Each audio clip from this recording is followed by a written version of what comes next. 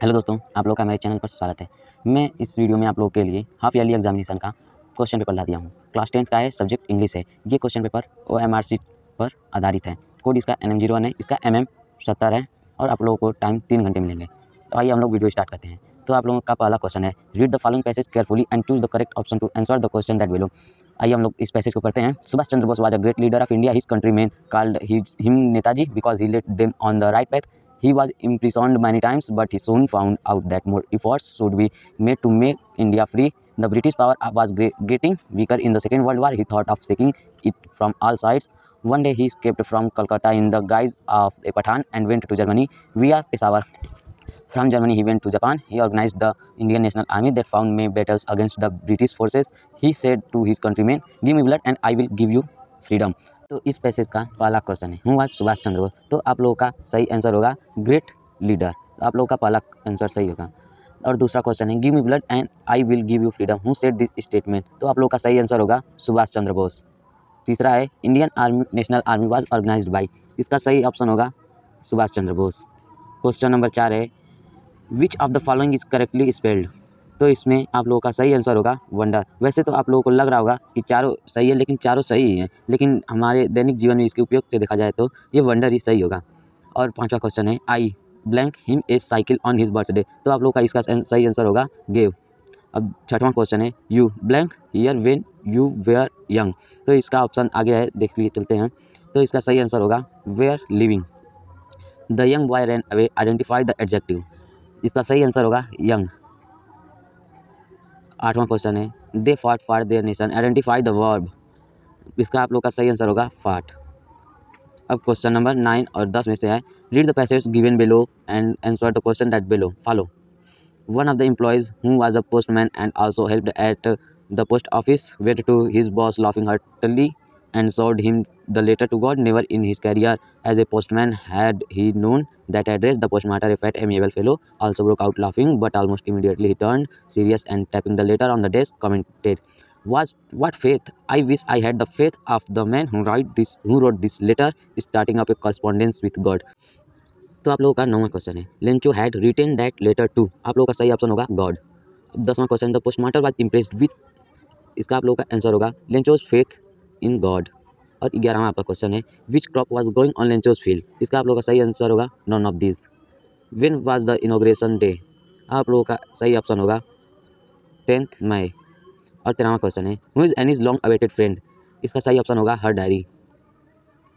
अब देखिए पैसेज एक पोयम है, उसे पढ़ते हैं।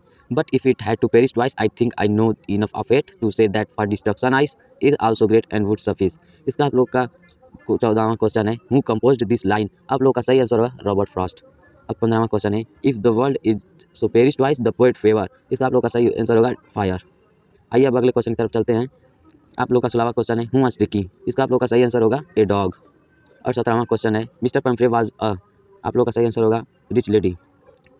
18वां है, who was the writer in the story. आप लोग का सही आंसर होगा अनिल। अब 19वां क्वेश्चन है, ग्रिफिन वाज ऑफेन। इसका सही आंसर होगा scientist. 20वां question, Richard right was an. सही आंसर होगा साइंटिस्ट। देखिए पार्ट बी में है, read the following passage carefully and answer given below. तो इसमें पैसेज है, good डिड्स may be done by anyone in any walk of life, by the soldier in battlefield, by the women in the home, the nurse in the hospital, that boy at school, और the inventor in the laboratory. Such performance is the happiness both of the door end of those for whom it is done. The memory of a good deed inspires others to go and do likewise with their fellow men. तो आप लोगों का इसका पहला question है, what does the performance of a good deed lead to. और तीसरा question है, what does the memory of a good deed do. और चौथा क्वेश्चन है, find out a word in the passage which means something done. अब आप लोगों का राइटिंग में दूसरा क्वेश्चन है, right a letter to your friend inviting him to attend the marriage party of your Elder brother. इसमें आप लोगों को एक लेटर लिखना है कि अपने बड़े भाई के शादी में उपस्थित होने के लिए।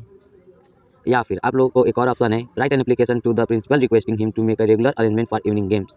आप लोग को एक एप्लीकेशन लिखना है अपने प्रिंसिपल को कि उनके अपने शाम के खेल के व्यवस्था के लिए। अब तीसरा क्वेश्चन है, हु आर मंदाकिनी या Madan, A staff reporter of the times of India, you have been asked to cover the incident of a day light robbery when the inmates were present in a house in the outskirts of UP. Write a report about the incident. आप लोगों को एक और question option भी है कि आप लोगों को right an essay on the following topic in about 80 to 100 words. आप लोगों को माई मदर पर एक ऐसे लिखना है। हिंट इसमें दिया है, पहला इंट्रोडक्शन, दूसरा ड्रेस एंड बिहेवियर, तीसरा हर क्वालिटीज, तीसरा कंक्लूजन। अब आप लोगों का ग्रामर में है, right the following by changing into indirect speech में है कि आप लोगों को इनडायरेक्ट में बदलना है। My friend said to me, कमा इन्वर्टेड कमा, लव इज ब्लाइंड इन्वर्टेड कमा क्लोज। अब बी है, change the following into passive voice, इसको पैसिव वॉइस में बदलना है, राजन टीचेस अस साइंस। अब तीसरा है, punctuate the following, why did Mohan go to Delhi on Sunday morning, आप लोगों को इसमें पंक्चुएशन लगाना है। अब डी है, translate the following into English. Prayagraj एक प्राचीन ऐतिहासिक नगर है, इसका एक गौरवशाली इतिहास है, यहाँ गंगा और यमुना का संगम है, यहाँ उत्तर प्रदेश का उच्च न्यायालय है। अब आप लोग का लिटरेचर आ जाता है, पांचवा क्वेश्चन है, answer the following in 30 to 40 word etch.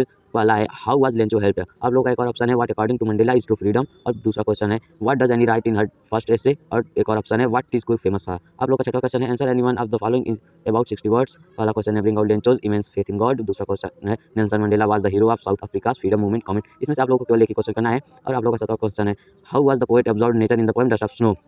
और एक और ऑप्शन है, right 4 lines from one of the poem given in your text book. और do not copy the lines given in the question paper. आप लोगों को अपनी बुक से कोई भी 4 लाइन का पोएम लिखना है। आठवां क्वेश्चन है, right central idea of any one of the following poems in about 40 to 50 words. पहला डस्ट ऑफ स्नो, दूसरा अमांडा, तीसरा फायर एंड आइस। इन तीनों में से आप लोगों को किसी एक पोएम पर सेंट्रल आइडिया लिखना है। नौवां क्वेश्चन है, answer any one of the following in about 30 to 40 words each. पहला क्वेश्चन है, how was the behaviour of the doctor towards the dog.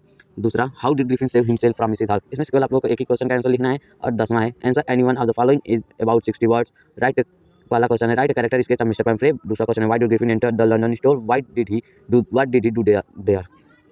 तो फ्रेंड्स, आप लोगों को वीडियो कैसा लगा? अगर वीडियो अच्छी लगी हो तो वीडियो को लाइक कीजिए। अगर आप लोगों को ऐसे और क्वेश्चन पेपर की वीडियो चाहिए तो मेरे चैनल को सब्सक्राइब कीजिए। Thank you.